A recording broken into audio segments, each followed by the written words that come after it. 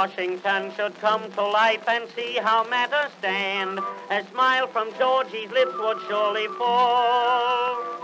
Instead of all the wasted fields and plains and barren lands, he'd find the greatest country of them all.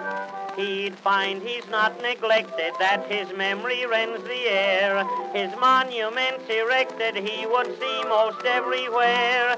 He'd find a mighty nation of men who do and dare. He'd find he's still the daddy of them all. He'd marvel at the changes as he'd take a look around. At motor cars he'd surely stop and stare.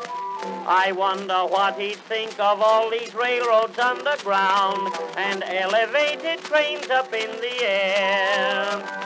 The kinetoscope would faze him when he'd see the pictures walk. The phonograph would daze him when the thing began to talk. The crush and shove amaze him if he ever saw New York, with its wondrous big skyscrapers all around. I wonder what he'd think of Mr. Morgan and how he'd like political machines. I wonder if he'd read what Thomas Lawson is writing for the monthly magazines.